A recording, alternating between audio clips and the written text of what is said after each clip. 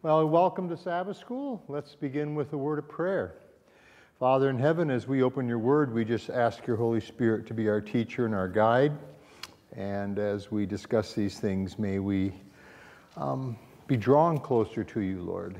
Your word truly does give us life, and as we hear your voice, we ask that we'll have hearts to receive. In Jesus' name, amen. I should have asked you what you might want to pray for. I'm sorry if I did not give you that opportunity.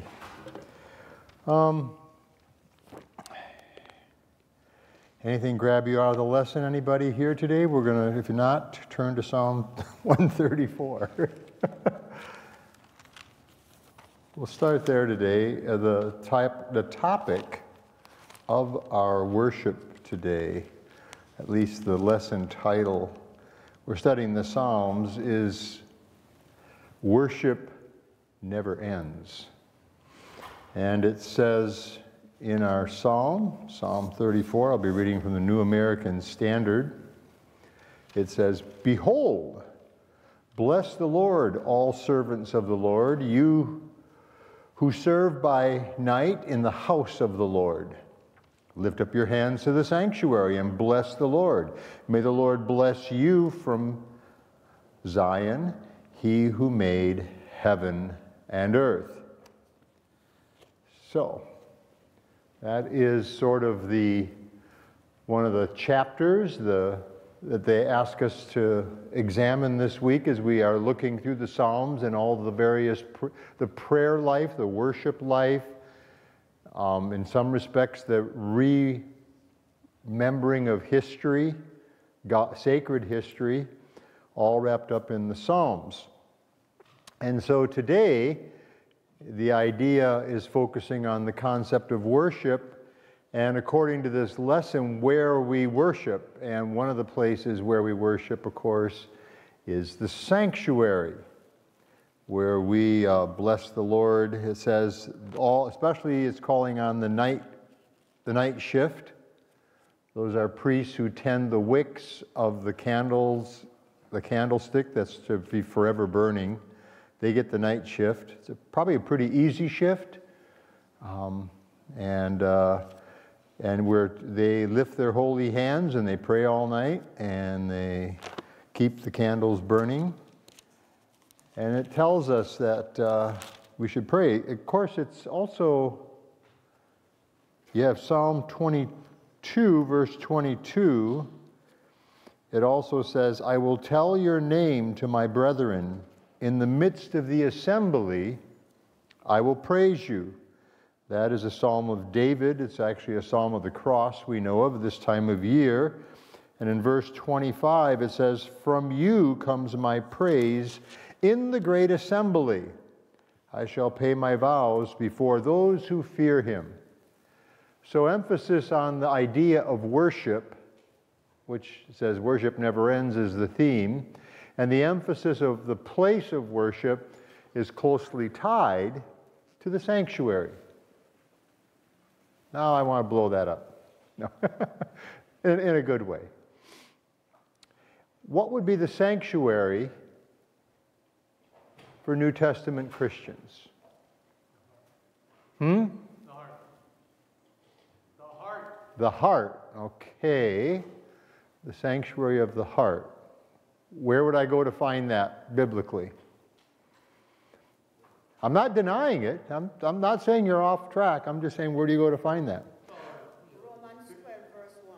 What? Romans 12, verse 1. Romans 12, verse 1. We'll read that for us.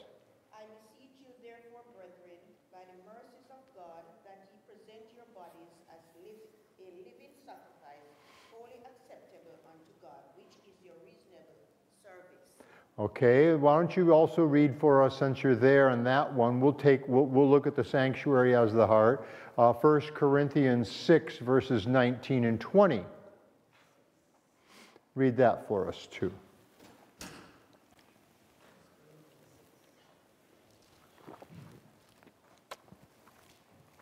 1 Corinthians 6, 19 and 20.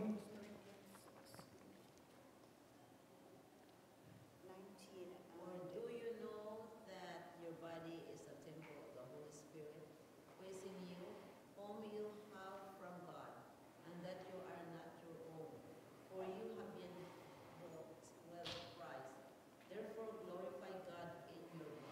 So your body, your actual physical body, your heart, whatever you want to call it, you individually are a temple.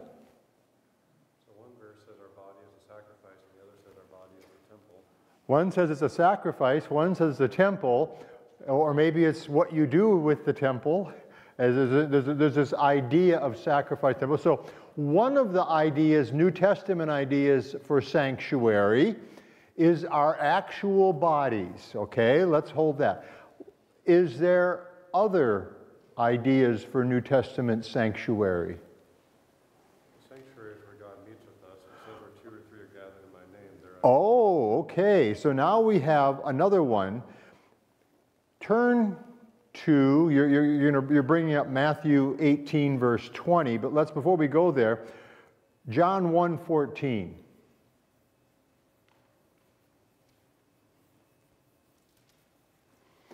John 1:14 says, what? And the Word became flesh and dwelt among us, and we beheld His glory, the glory of the only begotten of the Father, full of grace and truth. So the Word, the Logos, became flesh and tabernacled, sanctuaried.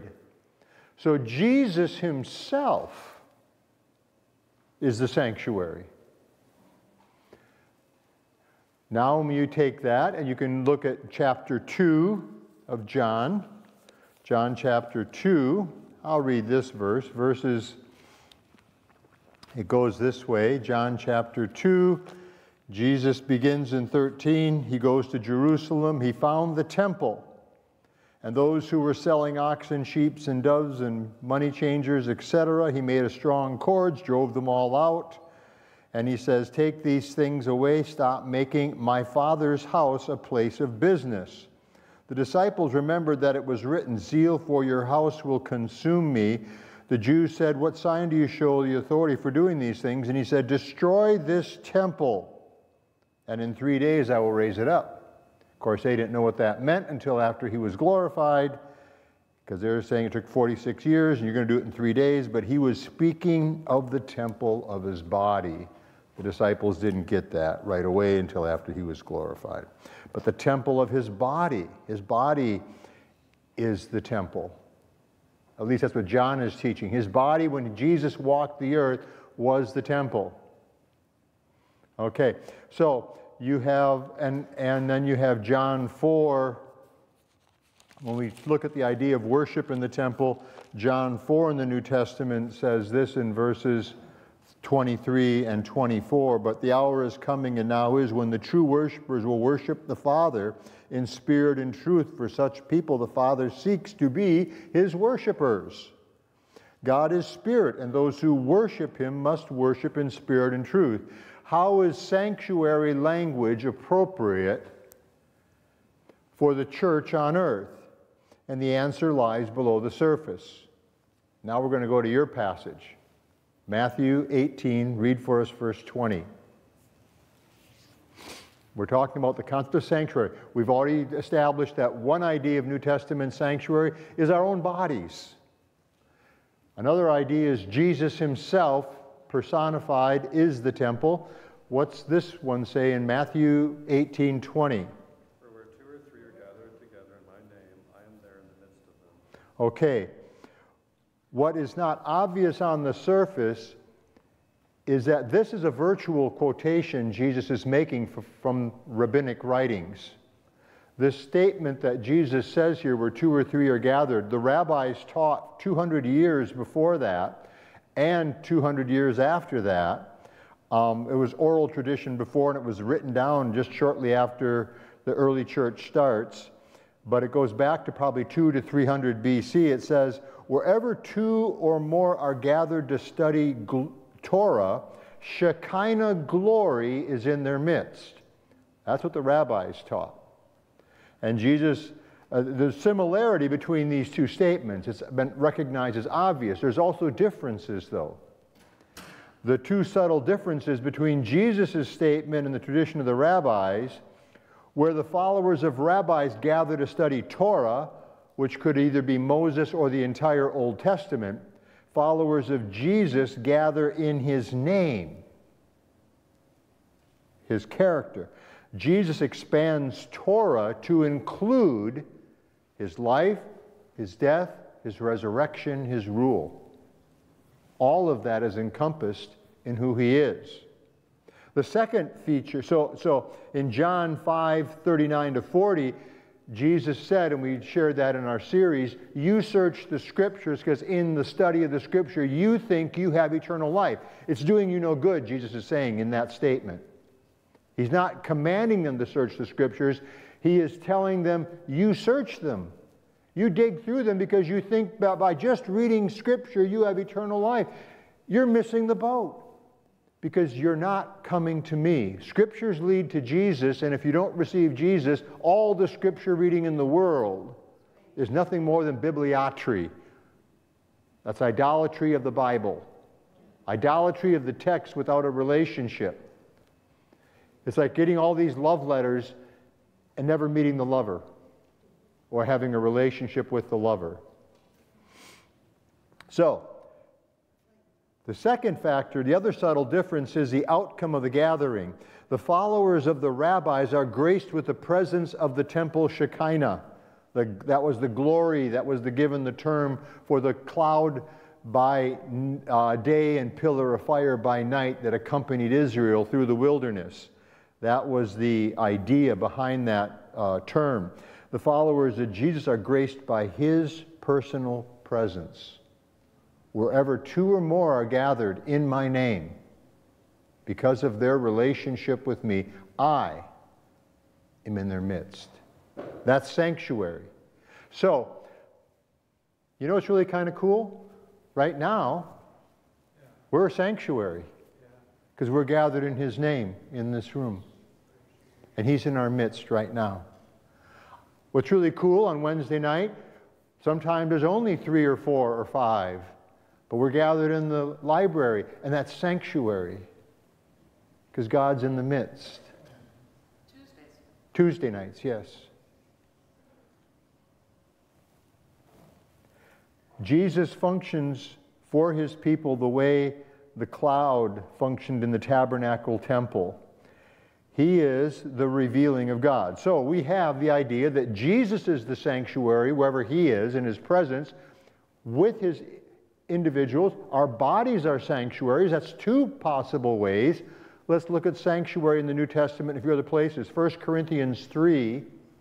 Let's look at verses 16 and 17.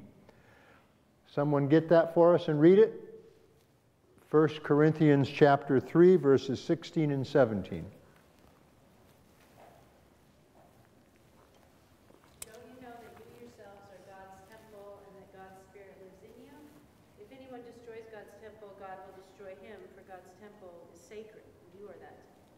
Okay, the difference between that passage and the passage in chapter 6, where your body is the temple, the you there is second person plural.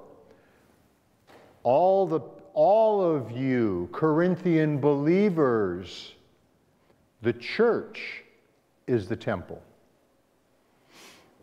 And if you want to, if you're destroying the church, you know, you're not doing a good thing.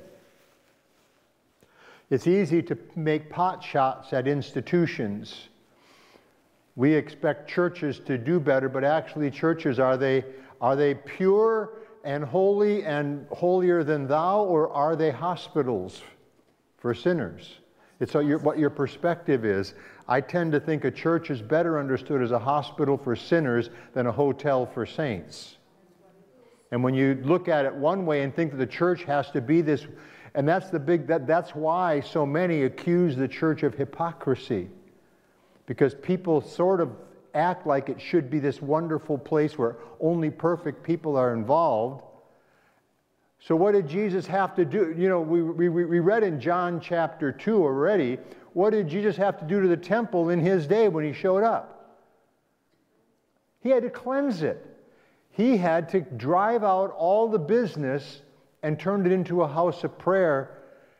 He had to do it twice. I believe that, this is the one time where I disagree with a lot of scholarship. They all think that he cleansed it only once. I think he cleansed it twice. I think he cleansed it early on in his ministry at an early Passover visit like John records, and then he cleanses it at the end like the synoptics accord right after the triumphal entry. And both times he has to set it right, and it didn't take him long to get back to business. So now we know that the church is the sanctuary. Ephesians 2, verses 19 to 23 will say the same thing, basically. Ephesians 2, I'll read that one since I'm there.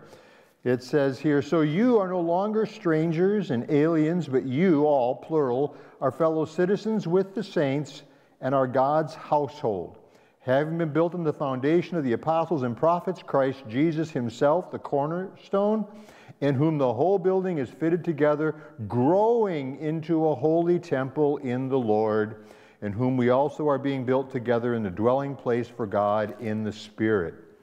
So again, we have the sanctuary of our own bodies, the temple of our bodies individually. We have the idea of Jesus being the temple of God, and wherever Jesus is, it's temple time. And you have the idea that the church is a temple, but there's more. Hebrews chapter 8, 1 and 2. Hebrews chapter 8, 1 and 2.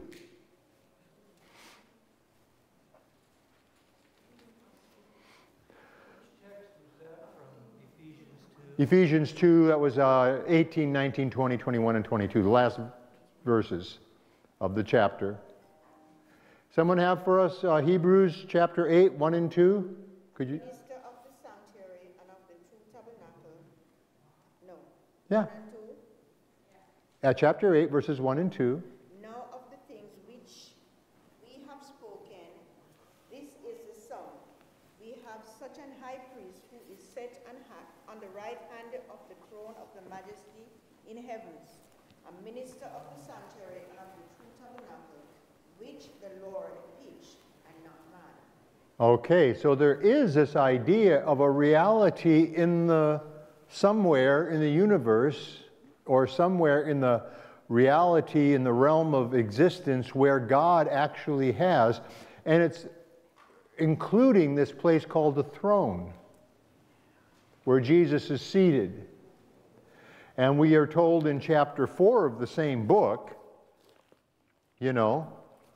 that it's interesting that we have, I'm going to actually keep my hand in Ephesians 2. I'm going to come back to that, but in Hebrews chapter 4, it says, therefore, since we have a great high priest who's passed through the heavens, Jesus, the Son of God, let us hold fast our confession. We do not have a high priest who cannot sympathize with our weakness, but one who has been tempted in all things, yet we are yet without sin. Therefore, let us draw near with confidence to the throne of grace, that we may receive mercy and find grace to help in the time of need. Chapter 8 said Jesus is a priest on a throne, and this is the throne room. This is the divine council room. This is like the Oval Office of reality of the universe. And Jesus is seated as high priest there. It's the seat of authority and power. But we have boldness to go in our relationship with him to that very place. So we have 4 levels of sanctuary in the New Testament. We have our bodies, we have the presence of Jesus wherever 2 or 3 are gathered in his name. We have church, and there is a heavenly reality. So all of these levels apply to the idea. So what's the sanctuary about? What was the original one about that God talked to Moses about?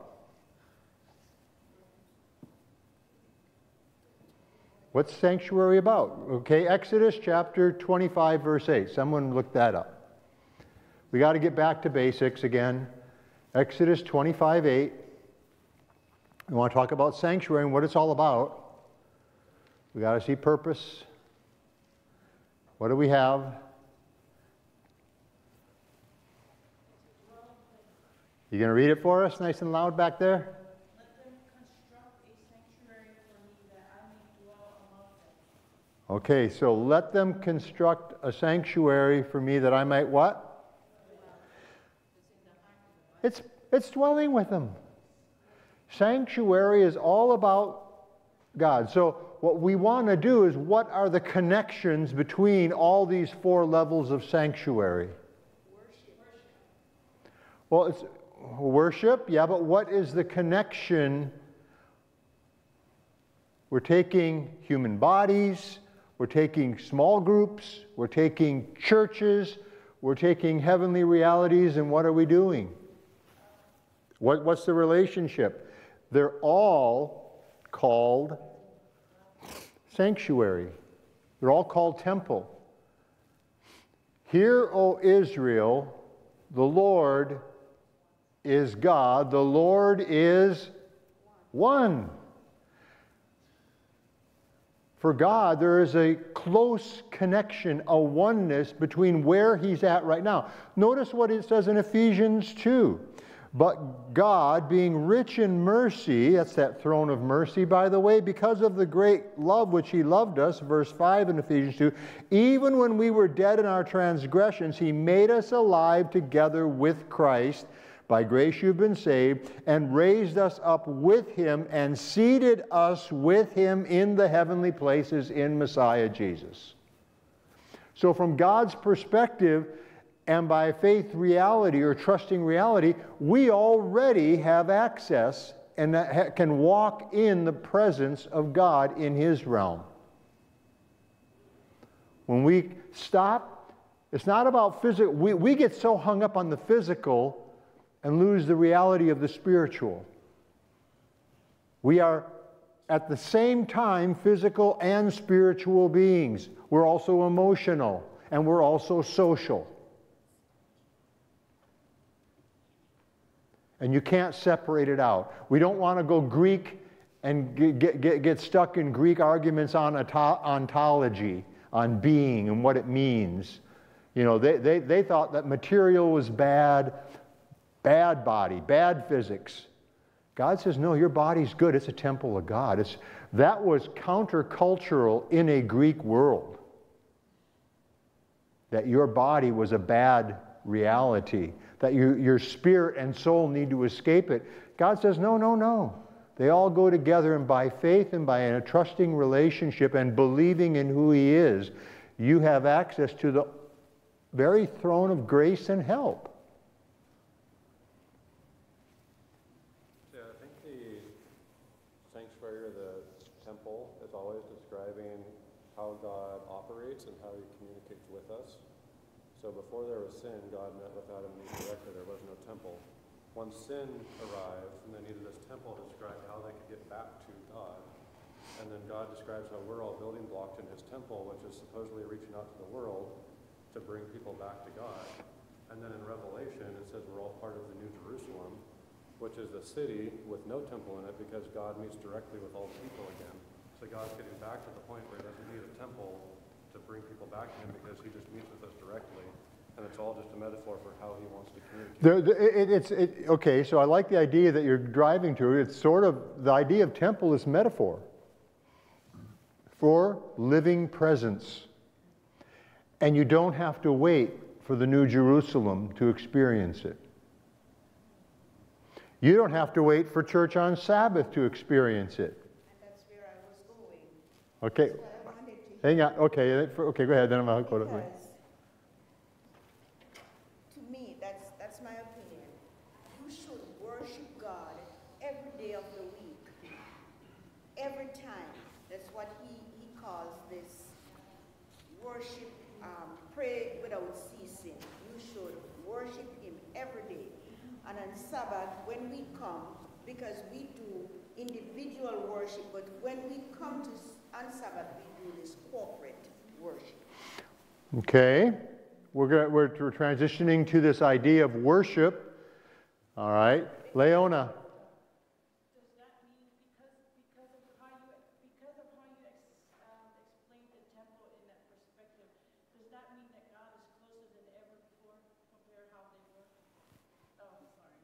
I didn't quite catch your question. I'm sorry, you're too far away and I don't have my hearing aids in. I forgot my left hearing aid didn't get recharged, so they didn't work. Oh, with how you explain the temple and that whole perspective, does that mean God is, my perspective, does that mean that God is closer than ever before? God has always been close. He's never been far. His hand has never been too short that it can't save. He's everywhere present. There's nothing that catches him by surprise. He doesn't go, oh, I didn't see that coming. He doesn't do that. He doesn't have that reality. God is the great I am, always present. It's whether or not we are turned toward him. He technically never turns away from us. I never leave you or forsake you. But we turn away from him. We rebel against his presence, his authority, his rule, his ways. David. I think kind of like you said, not necessarily that God's closer to everybody now than he ever was before, but he's always willing to be close to us. Sin separates us from God. So at any point, like in the Old Testament, they could go to the sanctuary to become close with God, or they could seek a close relationship with God, and that's available to us now. I think it really depends on individuals if they want to seek God. Yeah, God's dealing, this is part of a cosmic conflict regarding his presence. And there is one and his followers who were banished from his presence because they didn't want to be there. And they chose to be cast out or cast down. Tisai and then Bernita. One of the attributes of God is omnipresence. So anywhere we are, God is there. In the dark, in the light, or in the small room, God is there because he is omnipresent. Yeah, omnipresent, always has been, always will be. Our psalm says all time, not just God's a timeless being. We get hung up on time, he's not. That's why you can have it's talking about those who work in the sanctuary, and our opening psalm, Psalm 134, the night keepers, the ones who keep the candle burning 24/7. Bernita, you had to. Yeah, Ephesians 4:16, it says, from whom the whole body, fitly joined together and compacted by that which every joint supplied, according to the effectual working in the measure of every part, maketh increase of the body unto the edifying of itself in love. Yeah. Always there, always working. We get into this idea of worship. Who worships? Who worships? I want you to look at, let's start in Philippians chapter 2. Who worships? Philippians chapter 2. Someone read for us with an evangelistic voice, nice and loud for everybody. Philippians 2, verses 10 and 11. Who worships is the question. 2 verse 10 and 11. Yeah, nice and loud though. That at the name of Jesus every knee should bow, of those in heaven, of those on earth, and of those under the earth, and that every tongue should confess that Jesus Christ is Lord, to the glory of God the Father. Okay, so every knee should bow. What came into that? What was the sentence before that? That every knee should. Well, yeah. Well, read verse 9 for him. Therefore God also has highly exalted him and given him the name that is above every name. What's interesting, we're getting into this. God highly exalted. Who did he highly exalt in the greater passage? That's the big passage of Jesus taking off whatever elements of divinity that he needed to come and be in humanity so we could see and get a reflection of the Father. So, he's cast all the way to the death, even the death of the cross. Therefore, because of the cross, God highly exalts him at the right hand of God, a name above every name. There's a new name. By the way, Revelation talks about he has a new name coming someday soon that nobody knows but him. And I want to get into that new name moment in a minute, along with the idea of new song. But you have your hand up. Go ahead. I think sometimes when I read this, I think that, well, everybody's just going to admit that Jesus is Christ. It's like, do whatever you want, but as long as you say, all right, yeah, Jesus is Lord, that's okay. But I think Jesus spoke pretty harshly to people at one point and said, these people worship me with their lips, but their hearts are far from me. That's Isaiah. He's really wanting us to imitate his character, not just necessarily to admit that, well, yeah, you were right. Okay. He used to It's more than about being right. Yeah. I had a coworker who used to say that imitation is the grandest form of flattery. Yeah. And they're saying if someone duplicates what you're doing, that's basically the highest compliment that they admit that they approve of what you're doing. Okay. So I think here he's looking for people that demonstrate his character. People who are turning their hearts toward him, turning their face toward him by beholding his face in a mirror. You know, we become changed. You're waiting to say something? Well, I'm thinking about, of course, in Ephesians 2, I'm always thinking about this miracle. Why are the dead people raised? They're dead. They're dead. They can't turn to God that I can see. But they're good. Mm-hmm. While we were dead, we're dead. Mm-hmm. Do we go back to being dead again from time to time? Seems like it. Yeah? Who worships? I want to go back to my question. Okay. Revelation 5:13. We have too small a picture of who worships. Notice what worships in Revelation 5:13.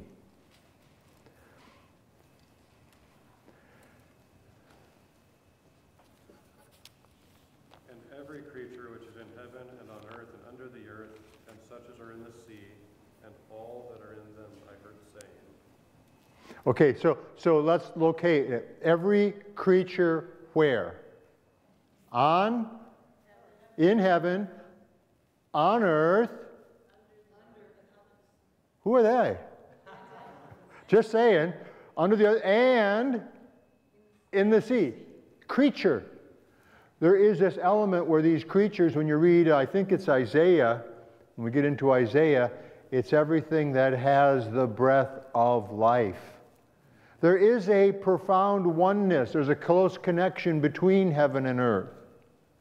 There is a true way of understanding it. There's a false way. I think the demonic false way is probably the idea of yin and yang and cosmic oneness that the Eastern religions have morphed to. There is a true cosmic oneness, because for every truth there's usually a counterfeit and a lie about what makes up that oneness. That's why the people in some of these Eastern countries of India or whatever can be quite brutal and quite awful and violent and horrible to each other, and just wait for the next reincarnation. Then I'll fix my life.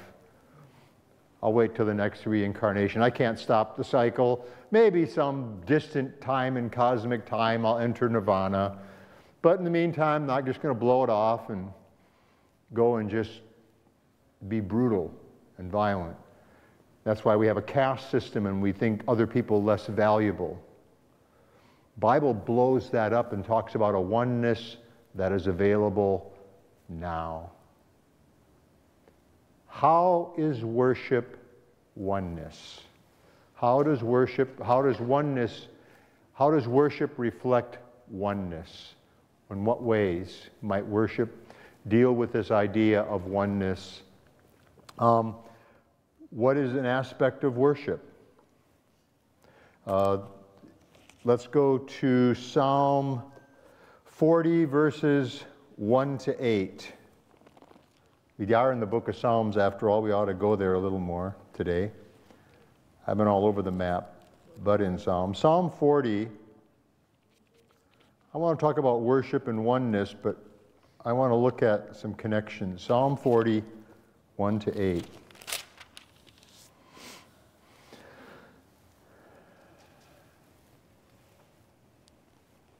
You all find it? I'm going to read it out of New American Standard. Not that it's any better than yours, but Psalm 40, 1 to 8. I waited patiently for the Lord. That's for Yahweh. He inclined to me and heard my cry. He brought me up out of the pit of destruction, out of the miry clay. He set my feet upon a rock, making my footsteps firm. He put a new song in my heart, a song of praise to our God. Many will see and tremble and will trust in the Lord. How blessed is the man who has made the Lord his trust, and has not turned to the proud, nor to those who lapse into falsehood. Many, O Lord my God, are the wonders which you have done, and your thoughts toward us. I'd like to stop there for a moment. God has thoughts toward you. God has thoughts about you. Does that trigger maybe a text in Jeremiah? Yes. What text, Vernita? You triggered a text. I want to know what. See the spirits on the same page here. I know the plans I have for you. They're singing a harmony. They have a duet going already. You like that little duet going? I know the plans I have for you. God has thoughts about you. Plans are good. Plans for what? How good? Real good. Many, Lord, are the wonders which you have done, and your thoughts toward us. If there is none to compare with you. If I would declare and speak of them, they would be too numerous to count. The plans that God has for you are just as unfathomable as the depths of his love for you. Can't plumb the depths. It's just too much. Talk about being overwhelmed in a good way. Then it says, sacrifice and meal offer you have not desired. Wait a minute, didn't you prescribe it? You prescribed sacrifice and meal offering. But that's not what you really want. My ears you have opened. Burnt offering and sin offering you have not required. That almost would get you fired from priesthood in the sanctuary, wouldn't it? If you work in the temple and say, don't bring your sin offerings, don't bring your... Hey, where are we going to get our income? Come on, you can't say that. You can see the boss priest, the head priest on the shift say, don't say that. We won't get enough sacrifice. Shh. Why are you singing that song today? I'm just thinking outside the box here. You remember the song about the fire that he took my feet from the fire? From the Miry clay. Miry clay. Then I said, this is a messianic psalm, of course, behold, I come in the scroll of the book, it is written of me. I delight to do your will, O my God. Your law is in my heart. So the connection of worship and the worshiper, what were the purposes, what was the goal of then all those sacrifices and meal offerings? What were they helping us learn or understand? What was God's ultimate desire in that? Yeah, but what do you want to do with that living sacrifice? What did he want to do with his plans and his thoughts for you? Where do you want to put them? How are you going to carry out his plans and thoughts? Where's that going to actually, how's that going to work? In your heart.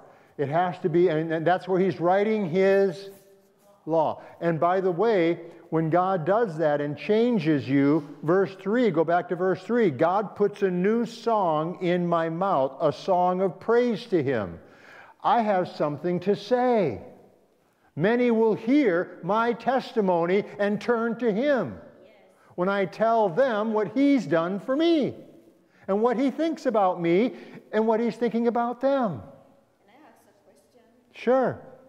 Question is, the new song, when you speak of the new song is not, that's my opinion, is not yesterday, it's what he has done for you today. Yep, it's what he's doing, fresh bread. Yeah, Leona. Does that song mean a new change of heart? New songs come out of new hearts. He gives you, and every day, let's go back to the passage in Romans chapter 12. Because this is getting back to just a living, worshipful reality. Romans chapter 12, 1 and 2 says it this way. Sounds like Sabbath school's out. Therefore I urge you, brethren and sisters, by the mercies of God, present your bodies a living and holy sacrifice acceptable to God, which is your spiritual service of worship. And do not be conformed to this world, but be transformed by the renewing of your mind, that you may prove what the will of God is, those plans and thoughts that He's written on your heart, and that what is good and acceptable and perfect. Your life is worship. Service and loving others is every bit as worshipful as coming here and kneeling down or passing a tray or singing songs. By the way, you're going to find a new corollary between names and songs. God let Himself be known as the God of Abraham, Isaac, and Jacob. Then He told Moses, but I will not be known to you by that name. I will be known to you, who I just redeemed from out of Egypt. I'm going to be known not as the God of Abraham, Isaac, and Jacob, but the God of Israel. There's a whole new reality that He created when He delivered them. And then He gave them a new song called the Song of Moses. When we go to heaven, the book of Revelation, when the Lamb decides to finally ride a horse, He does not ride a horse in the first century. I'm convicted on that now. People that want to think that the white horse in Revelation 6 verse 1 is the gospel going forward, I think it's a counterfeit horse. Jesus isn't riding a horse yet. He doesn't ride a horse until Revelation. I don't think it's Jesus on the horse, because the other horses are occupied by non-Jesus figures too. They all go together. They ride four. They're riding four abreast. But Jesus rides a white horse. I don't think Jesus, we'll find out today in this message today what He actually rides. Today we're going to see His mode of transportation. Having said that, I forgot my thought. The law's on my heart. Every creature underneath the sea worship. Oh, when He rides the white horse, we sing a new song. That's what it is. He has a new name, which only He knows, and His new name. And we're going to get new names, and then we're going to get new songs, because something you have to sing about when you have a new name and a new song. When you rise up in the baptistry, you are new. And you have a new name, and you have a new song from God's perspective. You are no longer called forsaken or abandoned. That's the prophetic Isaiah 62. You are now beloved. You are now a child of God, and God gives you a new song to go with your new reality. You were once dead, and now you're alive. All right, I think we're done. The clock has run out. If that clock is close to right, I'm over. So let's pray. Father in heaven, as we come before You, we realize, Lord, that there's nothing in us which is desirable apart from You. And yet You invite us to come boldly, to be changed, to be made new, to have a reason to worship. You invite us to the very belonging with You on all levels. And so, Father, we come to right now before this place of grace, this throne of grace where You sit. And yet You not only sit up there, You're right here among us. And Lord, You dare say You are in us through Your Spirit. We pray that we would take time to acknowledge that sacred presence. And that we would allow, as we look upon Jesus today and as we look upon Him through the faces of each other,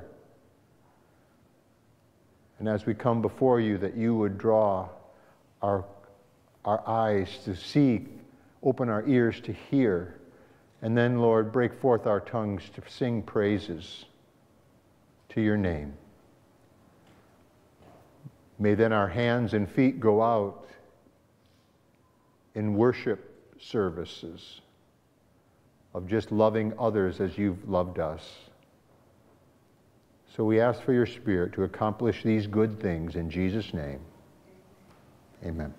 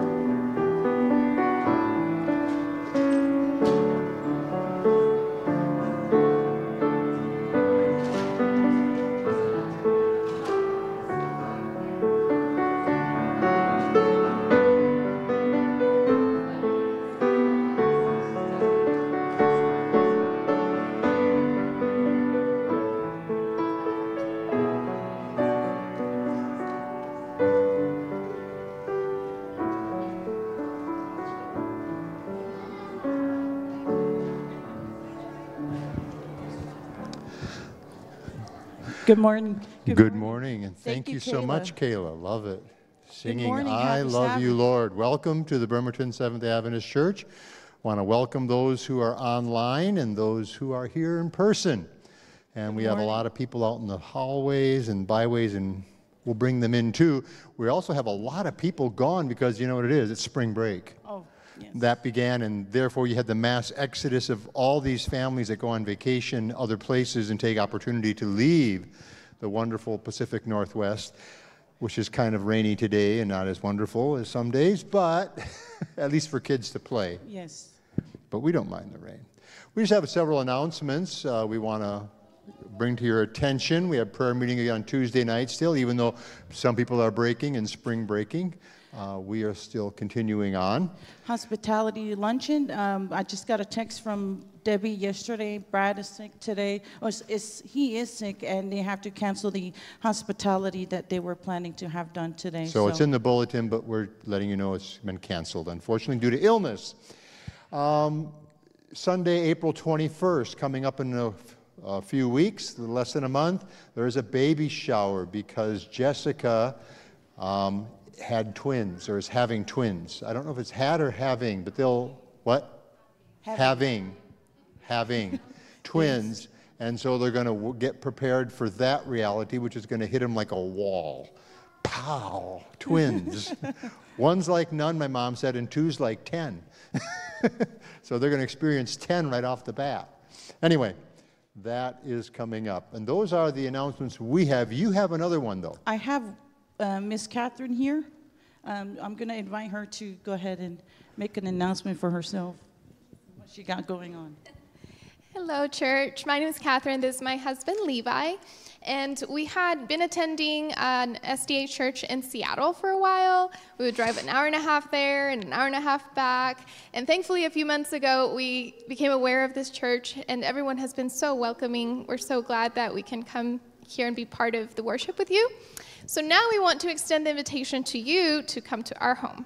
We are starting every Friday, a little Vespers, instead of a Netflix and chill, it's going to be a Bible and chill at our home. Fridays at 6 p.m.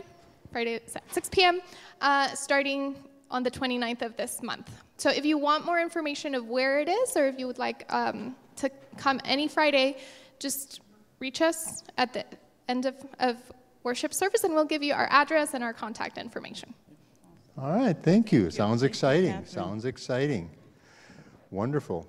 By the way, our school, my understanding, I haven't gotten updates, partly because I'm not on Instagram, but I guess we got off safely at the airport. They took off, and we have a mission trip going on as well in El Salvador, and it's lovely. 12 people from our church in Port Orchard are all on their way there, so that's another thing going on. We want to keep them in our prayers, and the blessing that they'll be a blessing and be blessed.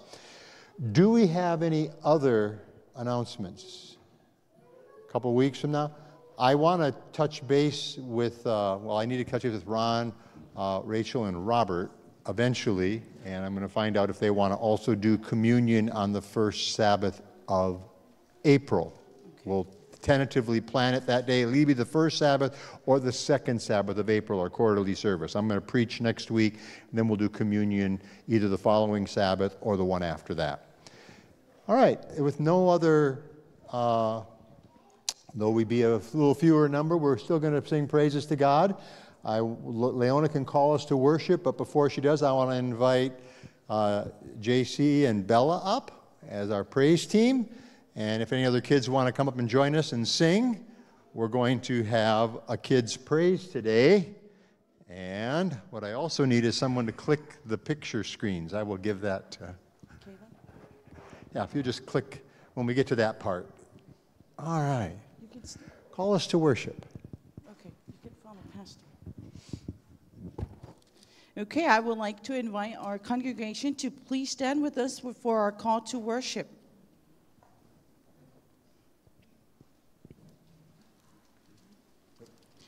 Our call to worship this morning, scripture text will be found in the book of Psalms, Psalm 24, chapter 1 and 1 to 5. Psalms 24, chapter 1 and 1 to 5. And it says, the earth is the Lord's and all it contains, the world and those who dwell in it. For he has founded it upon the seas and established it upon the rivers. Who may ascend into the hill of the Lord, and who may stand in his holy place? He who has clean hands and a pure heart, who has not lifted up his soul to falsehood, and has not sworn deceitfully. He shall receive a blessing from the Lord and righteousness from the God of his salvation. I would like to invite the congregation to please bow your heads with us and let us pray. Dear Heavenly Father, everything in this world, they're all yours. And God, you have provided everything that we need to come and dwell in your house, in this temple, to worship you. For God, all the blessings and the vindication, we receive that from you. So we ask that you bless our time here together in your presence as we call to worship you with deep reverence for you, for all the glory belongs to you. In Jesus' name we pray, amen. Remain standing for our first song. All right. We raise this humble thyself with our God is an awesome God. We ready?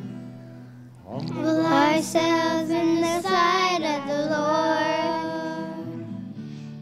Humble ourselves in the sight of the Lord. And he will lift you us higher and higher, and he shall live through us. Our God is an awesome God. He reigns from heaven above with wisdom, power, and love. Our God is an awesome God. He'll and pray in the sight of the Lord. He'll and pray in the sight of the Lord.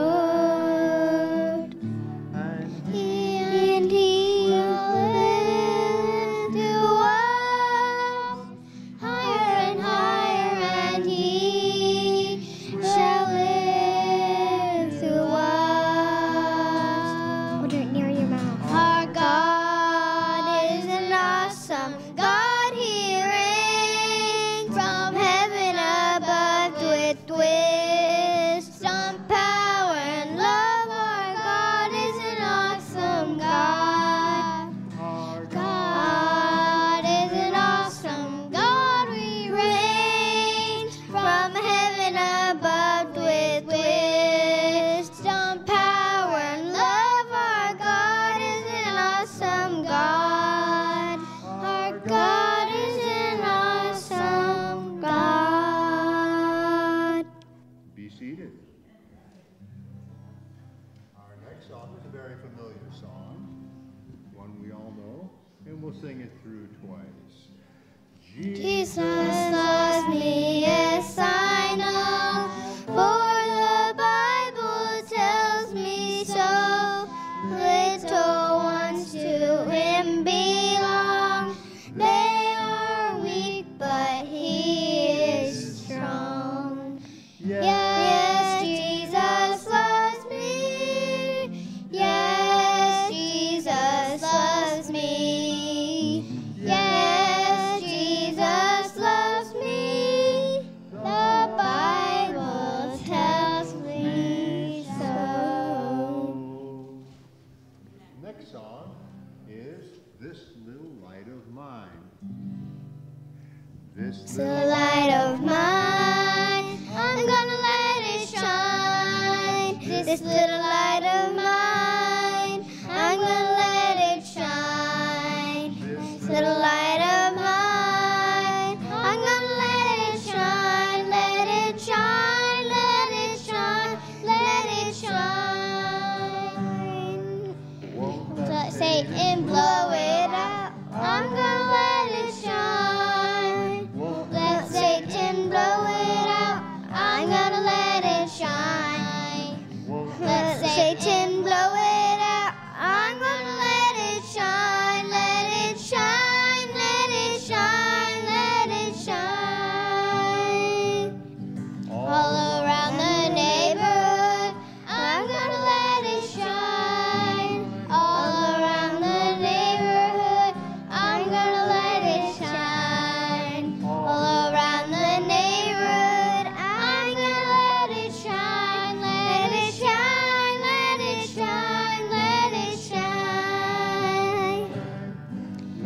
it shine till Jesus comes. I'm gonna let it shine. Let it shine till Jesus comes. I'm gonna let it shine. Let it shine till Jesus comes.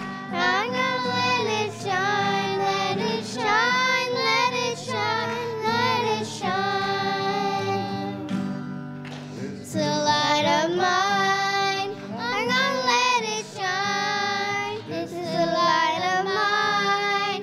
I'm gonna let it shine. This is the light of mine. I'm gonna let it shine. Let it shine. Let it shine. Let it shine. Thank you. Thank you, Rose. Let's put these all back. Amen.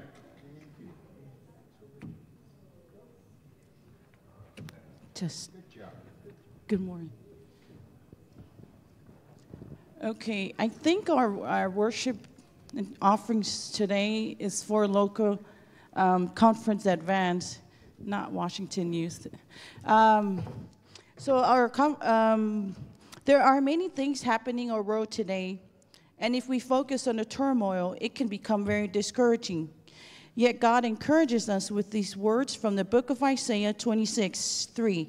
It says, "You will keep in peace those minds who are steadfast because they trust in you." So together we can run this race together, and one way to support one another is by giving to the local conference advance. Local Conference Advance is a sisterhood of local churches that help each congregation within its boundaries to accomplish important objectives that are beyond the reach of any one church alone. It goes to support ministries that serve our region and touch people's lives. And some examples of this is our summer camp, which many of us have been to, evangelist in our local community, vacation Bible school, and all these special projects.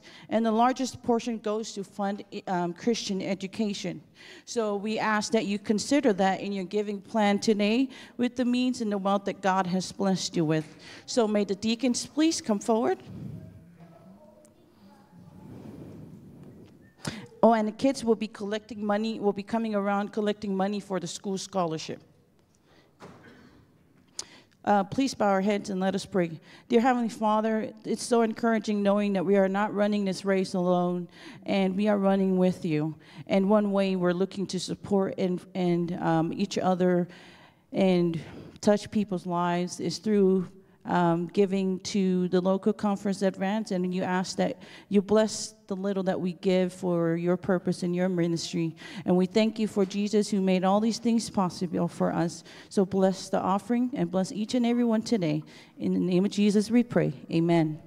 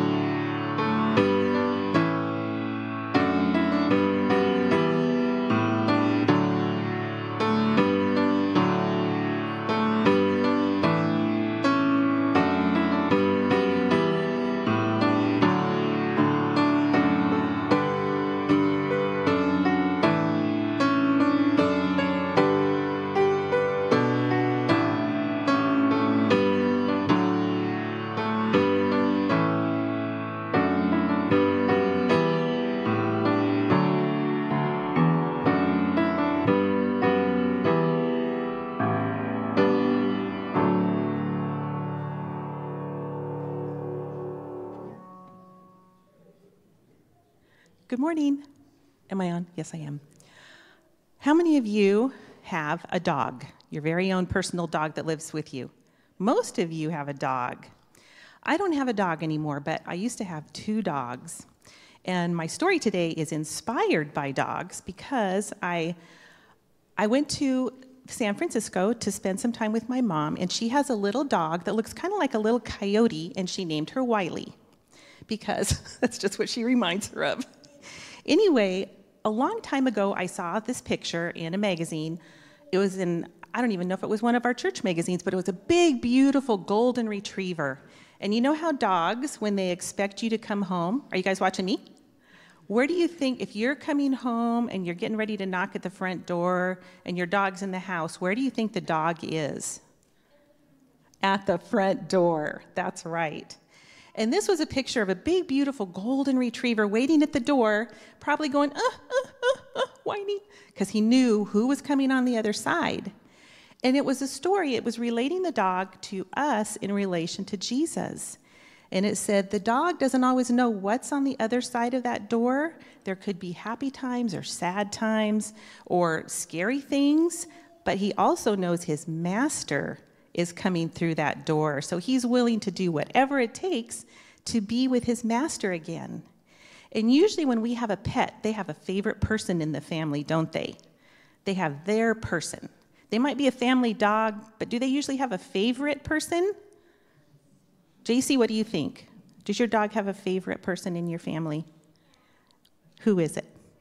Your grandma? My dogs became my dogs too. Even though they belonged to my daughters originally, I became their person. But anyway, when I was down with my mom, she has this little dog that looks like a coyote, and every time we would come back to the apartment when we'd been gone for a little bit, just coming down the hall, the dog could recognize my mom's footsteps coming down the hall. She knew that we were coming, and we could hear her going, because she was so excited. And we'd come in the door, and she'd leap out on my mom and jump up on her. She's not a very big dog. And my mom would reach down and give her kind of a doggy hug and ruffle her fur. And then Wiley was she would just go nuts. She'd race down the hall and race back and jump up and go, ruff, ruff, ruff, ruff, and race down the hall and race back and go, ruff, ruff, ruff, ruff. She was just so excited, even if we were only gone 10 minutes. It's like her person was home, and she was happy. She was overjoyed, and she's like, oh, all is right with my world again. So I want you guys to think about that in our relationship with Jesus, that he is our person, and we can trust him no matter what. We don't get to see him yet, but we will get to see him when we go to heaven, won't we? When he comes down to take us back to heaven, we're going to get to see him face to face.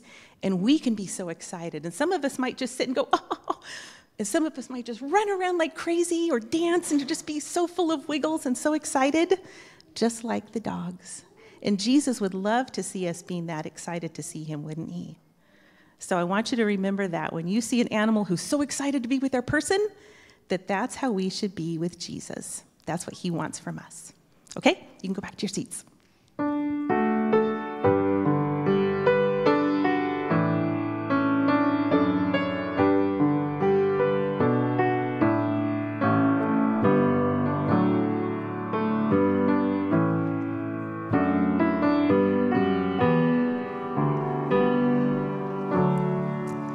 Thank you so much for that story. It made me remember my dog. Oh my goodness. I had a dog named Harmony. She was a great big white Samoyed. And when she got excited, it seemed like every one of her many, many, many hairs would just kind of stand up and jiggle. She thought I hung the moon. And there's not many that think that, so it was very nice. The neat thing about God is we don't have to wait. We don't have to wait to see him in heaven. He can be right here. Let's just bow our heads or our knees or any part of us that we want to, and I'll talk a little bit to God. Lord of the universe, we want to praise you today because we have so very many blessings. We're here. We are warm. I'm betting we're well fed. We have a God that cares about every little thing and experience that happens to us. who came, who died, and wants us to grow more. We're asking, we pray for our kids, that they may be safe, that they may feel your love today. And we pray for all of your kids that very same way. We ask that you fill this place and us with your Spirit. Open our ears to hear what is said today, and then open our hearts to love any of those that you bring us. Amen.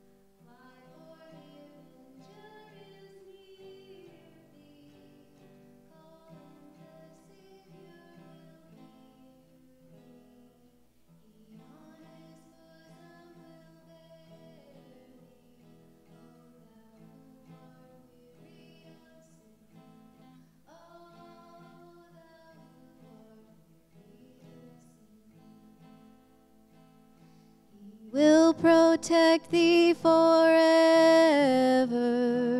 wipe every falling tear. He will forsake thee, oh never, sheltered so tenderly there.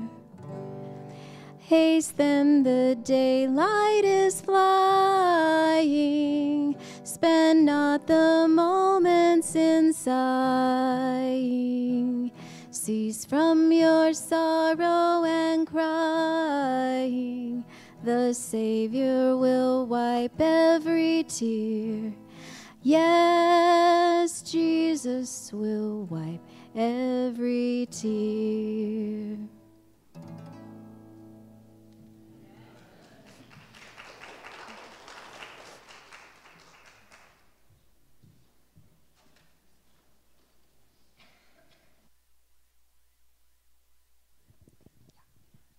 Good morning. Let's see. Today's scripture reading is from Psalms 65, 1 through 8. There will be silence before you and praise in Zion, O God, and to you the vow will be performed. O you who hear prayer, to you all men come. Iniquities prevail against me. As for our transgressions, you forgive them.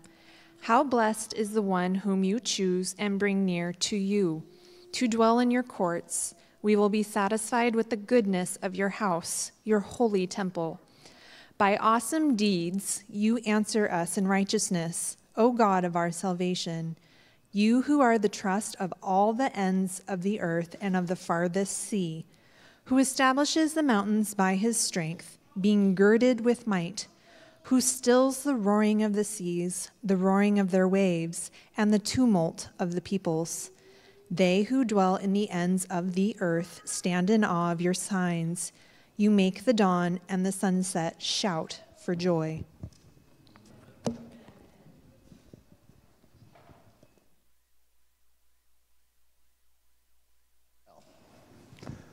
You have a blank screen right now. And wow, we have green chair time. And no one, if you look, they're as empty right now as they are in the picture. So, what are we going to do? We're still going to have green chair time. So what we're going to do is that the one, someone took the green chair. Well, we have something for you. We have a green chair surprise that you have to share. No, wait. That is sneaky. That's sneaky. That was sneaky. The green chair surprise for you is that you have to share that. But you get to play with that and share that. That's the one thing you have to do. You have a harder green chair surprise because you're going to need adults to help you. Do you know what your green chair surprise is? Do you know what that says there on the corner there? Do you know what that means? What is that? Do you know? That's a gift card. That's a present, isn't it? And it's worth $25. But you know what you have to do? You got to spend that on and give something to someone. Okay? Can you do that? Can you go with your mom and say, and you and your mom and your dad can go out and find someone that needs something, and you get to share it with them, okay? So you have to talk that over with your mom and dad and go somewhere with them and take that $25 gift card and do some ministry with it. It was green chair time. No food this time, no treats, no edible treats. She feels ripped off. They got Play-Doh and she got a card that she has to give away. Maybe another day you'll get. Now the kids will catch on. The adults will avoid the chairs. What we're going to do in the near future is, though, maybe we're going to count like 8 over to one way or the other from the chair, 3 or 4 back or forward, and you could be in a random chair. It might even go in the balcony because there is no green chair up there, but there are green pews. We could just turn it into a green pew up there and just choose the person. All right. It's hard to leave this series on the Old Testament, though I technically finished it. I want to talk about a spectacular entrance. And I don't know quite how my slides and my notes are going to match. I have 4 pages of notes, technically 3, 2.5 to 3. And I'm debating whether to stay with my scripture reading or just go totally ad hoc. Let's see here. Let's start with the scripture. We're going to review the scripture that Kayla read for us. I'm going to share my combo version of this scripture. It's a combination of the New American Standard and the New Revised Standard. And I'm taking what I think are the better Hebrew phrases from each. And so it starts with silence. Silence is due use. That's better than praise is due use. Some say praise, some of your translations. I think the word is better translated silence because, you know what? Sometimes silence is praise. When you are so gobsmacked, when you are so jaw-dropped, eye-bugged out, you have no words to express the amazing thing that you just experienced from God. Silence is due you, O God in Zion. And you shall be, and to you shall vows be performed. Now, vows are promises. In other words, the people that have been silenced are now going to start speaking up, and they're going to start making promises and these are in the forms of gratitude. God has done something so amazing that they have to respond with promises. God, you're so good. I just want to be, I just want to do, I just need to say. I don't know what that is. You'll have to decide from what God has done. Why? Because you are a God who answers prayer. And because he's a God who answers prayer, the psalmist David declares, to you all flesh will come. If you think about that in Sabbath school, who worships God according to Revelation 5:13? Those in heaven, those on earth, those under the earth, and in the sea, all flesh comes to worship. Because God does something so amazing, does things that are so amazing. Then the psalmist David turns toward himself and realizes for a moment where he's at, who he's been, and what he's been about. When deeds of iniquity overwhelm me, when he starts looking at his own life, the psalmist is overwhelmed with shame and guilt. The word there, I like the word overwhelmed. Some of your versions don't have it, but it's a flood word. When I am flooded, when I've had it up to here, my nose and my eyes are the only thing looking up, because all the rest of me is caught in the mire of my awfulness. The next phrase is, you forgive or you cover our transgressions. The word is atone. It's the same word for mercy seat. You mercy seat my misery.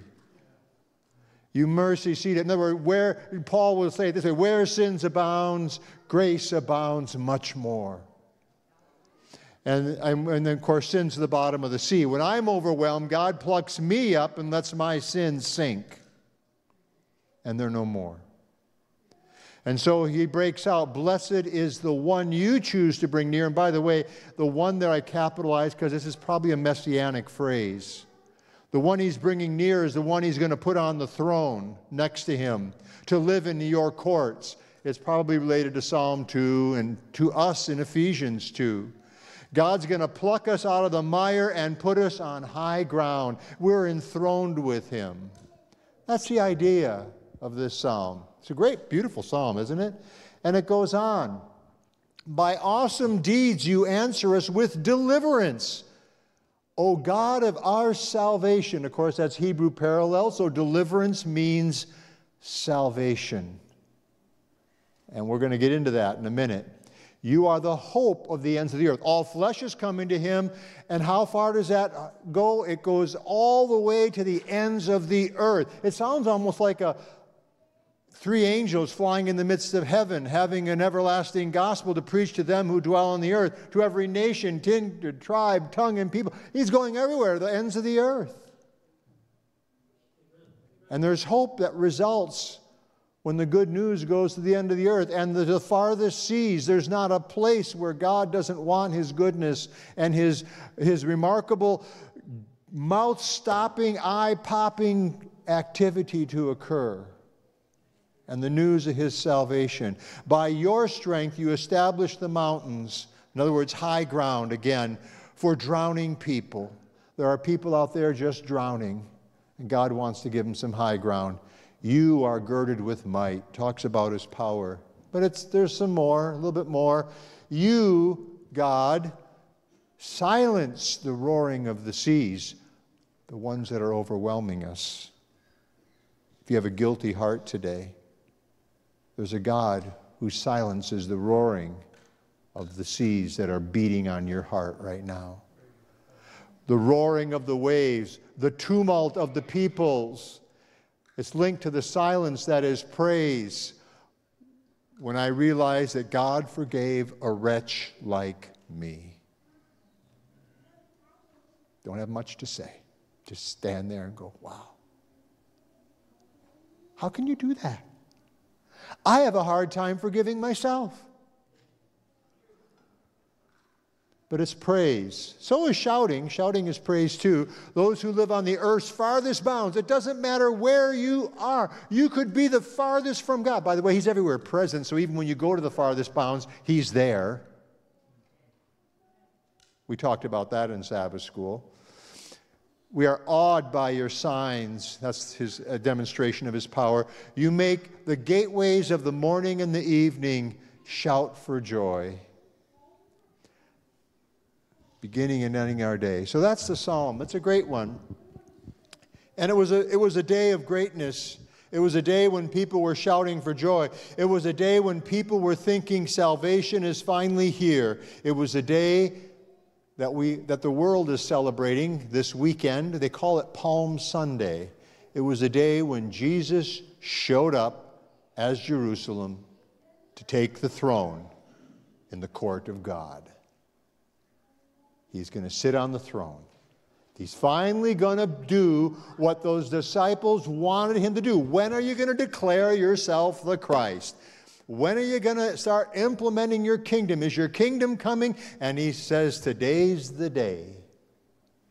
And it was prophesied in the Old Testament. It says, rejoice greatly, O daughter of Zion. Shout aloud, O daughter of Jerusalem. See, your king comes to you. Triumphant and victorious is he. Well, actually, that's not what the words say.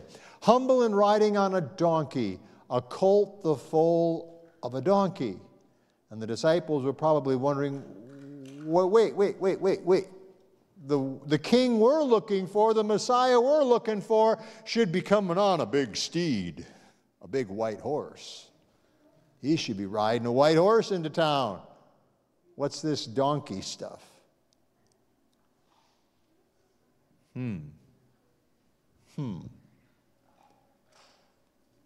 New Testament writers, you see, have one huge interpretive principle. New Testament writers have one huge interpretive principle. They had an experience with Jesus, Messiah. He was God who became human. And so all the New Testament writers, Matthew, Mark, Luke, John, all of them, Paul, somewhere, somehow, gain a relationship with Jesus Christ, and it tempers and changes every way they read the Old Testament and how they understood it. They learn to read the Old Testament through the lens. Now, there's two things out there. I want to give you a little history and a little teaching. Just leave that up there for now. Allegory and type. We don't believe that allegory is a good way to read the Scripture. We need to understand the types. Allegory is reading yourself into the text and seeing what you want to see. Typology is what inspiration tells you need to see to make a connection. That's one way of understanding what a type is. It's telling you what to... Typology is grounded on inspired permission, where a prophet points out that this is how we are to understand the symbol, the analogy, the figurative language. An example would be very simply Jesus as the Lamb of God. The lamb somewhere is a type, and it's a Passover lamb. That is the type. What does the Passover lamb do? It provides deliverance. It was the sacrifice that provided deliverance or salvation. That's why, and it points to the work of Jesus, and that's how it works. That's an example. Allegory became real popular, though, and around 200 years before Jesus, Philo allegorized the whole life of Moses and made him into a Greek philosopher to evangelize Greeks to Judaism. He adopted the allegorical method, which was very Greek, and applied it to Moses and tried to win Greeks to Judaism. Origen, 100 years after Jesus, 150 years after Jesus, one of the church fathers, also tried taking a lot of the New Testament gospel and allegorizing it to help win Greeks. And he kind of got us into this idea of you have a soul, you are a soul. That's his fault, but he has a lot of good things he's written, but he also has some bad things that we don't believe in or follow, that aren't biblical. We have Adventist allegories too, by the way. An Adventist allegory is, you ever hear of the Great Week of Time? The Great Week of Time? It's based on an allegorized reading of one passage of Scripture. That passage is Psalm 90, verse 4. A day in the Lord is like a week. A day is like 1,000 years to the Lord. I'm sorry. And so we assume that, okay, let's see. We are approaching year 6000. It became popular by J.N. Andrews. In 1882, in the Review and Herald, in the Adventist paper that went to the church, he wrote an article on how that we are nearing the 6,000th year of existence on earth, because he added up all the dates and the genealogies and connected all those dots, and he assumed that in 1885 was going to be the 6,000th year. Maybe Jesus is going to come then, because that would usher in the 7,000th year, which sure seems like heaven, and it seems like it fits with the 1,000 years in Revelation and stuff like that. And you know what? Ellen White also agreed with that, as one of the founders of our church in some ways. And she used to speak of the earth being almost 6,000 years, and then after 1885, a little more than 6,000 years. And you know what? It's not wrong to think that, because that's historically biblical in the sense you're adding up what the Bible does give you. The issues you might have, though, with that is what chronology are they using? Are they using the Masoretic text? Are they using the Samaritan Pentateuch? Or are they using the Septuagint, the Greek translation of the Old Testament? Because depending on what version of the Old Testament you're doing to get your numbers from, you will have about a 1,600-year difference. So maybe we're already into year 7,500, or maybe we're not quite, just depends what version you use. And by the way, the New Testament writers used both the Septuagint and the Masoretic text. They did not use the Babylonian Pentateuch. But even those two have over 1,000 years of difference. The reality is that's allegory. That's allegory, and some Adventists hold to it today that one day is 1,000 years. In God's time, it's like 1,000. But that's not what the text says. The text says, the point of the text is not a day is 1,000 years, but a day is like 1,000 years. And the point of the passage is God does not do time like we do time. God is timeless. That's the point of Psalm 90, verse 4. The verse is not connected to the creation account or the weekly cycle. So you can't go there and use that as the great year of time. And we kind of given up a little bit. It's not so popular now that we've been moving about over 120 some, 140 some years since the 6,000th year, and Jesus still isn't here, in the sense that we want him to be here. But that's allegorical. The New Testament gives types for guidance, not allegory, to help us understand figurative language. New Testament does this. Matthew 1 verse 1 is a clear statement.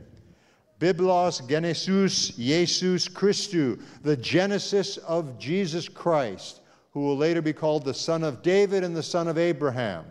And a lot of those words are types. The word Genesis takes you back to creation. It's purposely quoting Genesis 1:1 because it wants you to associate Jesus with creation and creator. John does the same thing. In the beginning, he uses the same phrase. And they don't use the Greek word as well. There is a Greek word for creation. Neither of them use it. They use the begot word for it. And you have the name Jesus. Jesus, his name is an Old Testament name. Who is Jesus? What's his Old Testament name? How would you pronounce it? Joshua, which is, the word Joshua is Hosan and Yahweh, which means saves, Yahweh saves, or the Lord saves. Joshua saves. So his name itself is a type. Joshua is a type. Jesus is related to Joshua, the successor of Moses. What's he famous for? He brought Israel into the promised land. Jesus will save God's people and bring them into the promised land. That's how the type works. The name Christ is a type. In a sense, it's a Messiah, Christus. It's the anointed one, the Spirit-rubbed one, and prophets, priests, high priest, and king are all types. Now, some are more types than others. There was a type, the promised priest in the prophecy of Jeremiah 23, a branch will come from David or Jesse. That's the offspring, is a kingly type. And he will go by the name, the Lord our righteousness. There happened to be a king in Jeremiah's day who actually had the name Zedekiah, which means the Lord our righteousness. But the only thing that he was a symbol or a type of Jesus was his name. He was one of the most unrighteous kings of the entire Israel history. So you got to understand how they work and how they don't work. But the offices of Moses, Aaron, and David come to mind when you have prophet, priest, and king. Son of Abraham. Who was the son of Abraham? Isaac. Two ways Isaac is like Jesus. A miraculous birth, and he goes up the hill with Abraham to die as a sacrifice, giving of himself. Son of David. Who was the son of David? Solomon. How is Solomon a type of Jesus? He is the one who is to build God's temple. Jesus builds God's temple. You are living stones, if you are followers of Jesus Christ, who are being built into the temple of God. That's how the type works. So I just wanted to explain that a little bit, how Old Testament and New. Also, Solomon is known for his reign. It's peace. And the Messiah is also the Prince of Peace, or a King of Peace.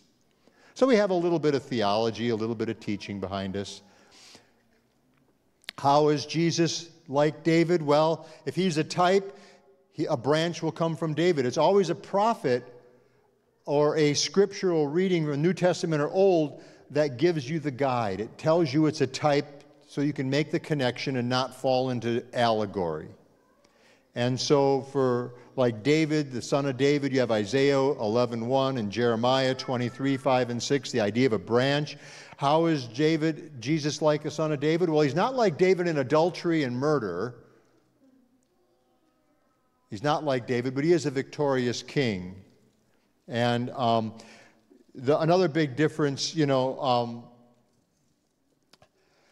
have also Moses. In which way is Moses a type? God says in Deuteronomy, it says, Moses writes, "The Lord will raise up for you a prophet like me." And so they expected the Messiah to be one like Moses. So he is a priest. So I wanted to look at one more example. Isaiah 65, verse 17, has a very interesting type, Old Testament type. And it fits this weekend of this king coming in. Isaiah 65:17 says, "For behold," we're going to see how this fits in a minute. I'm going to connect all these Old Testament dots because this is how the New Testament writers thought.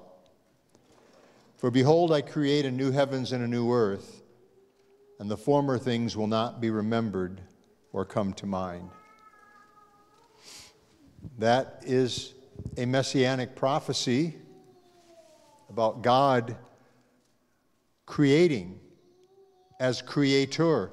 But Jesus is also not only the creator, he is the new creation. Do you get that fine-tuning there? Does that make any sense? What? Well, you have the Gospel of John. In the beginning was the Word, and the Word was with God, and the Word was God, and he was responsible for everything. Nothing came into existence. We should have our brother come up there and quote the whole chapter for us again, but we'll save him that today. But thank you. That was memorable. Jesus is the creator and the creation. Matthew, by the way, the Genesis of Jesus is taking you back to the idea of creation as well. And he is creating here, it says, he creates a new heaven and a new earth. He is the ruler who does this. He is the Messiah who does this. And John uses the word become. The word became flesh. And that's the word that the Septuagint uses for creation, God's work in creation. So Matthew and John have Genesis 1 in mind. Jesus is not only creator, but new creation. Why does Jesus call himself, "I am the light of the world"? What did you do on the first day of creation? Let there be. He's the new creation. He is the true light, which lights every man. That's how type works. That's how they thought. Jesus is a new creation. He's a new light. Anyone who comes who's thirsty, come and what? Drink. He's the water of life. And you need that. And so that's the idea. You get the gist of it. And so it's like these New Testament writers were saying, we saw the new heavens and new earth walk among us in the person of Jesus. He was the new creation and he is the creator.